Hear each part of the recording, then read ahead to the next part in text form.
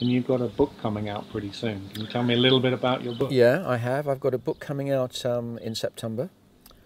I've done books. I've done books previously, but not for a long, long, long time.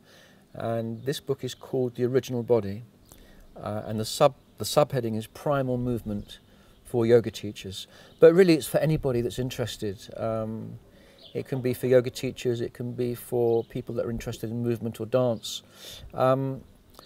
And the theme, really, it's kind of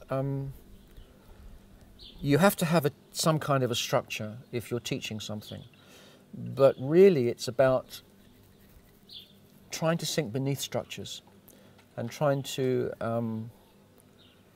invite the organism to move in a way that's very natural. And this is not new. People are doing this. There's many, many different ways of doing this. In the East and also in the West, people are looking at this kind of thing. And it seems, it's the general consensus, that when you find something in yourself, or you find a place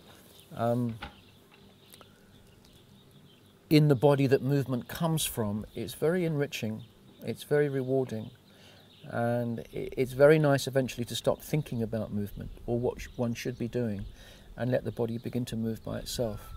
So that's basically what the book is about. It's not only about,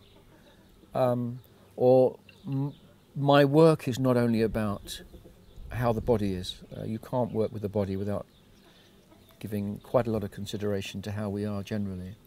So that comes into it as well, you know, behaviour and relationship. So a little bit of that in it as well. So it's I'm looking forward to actually eventually seeing it.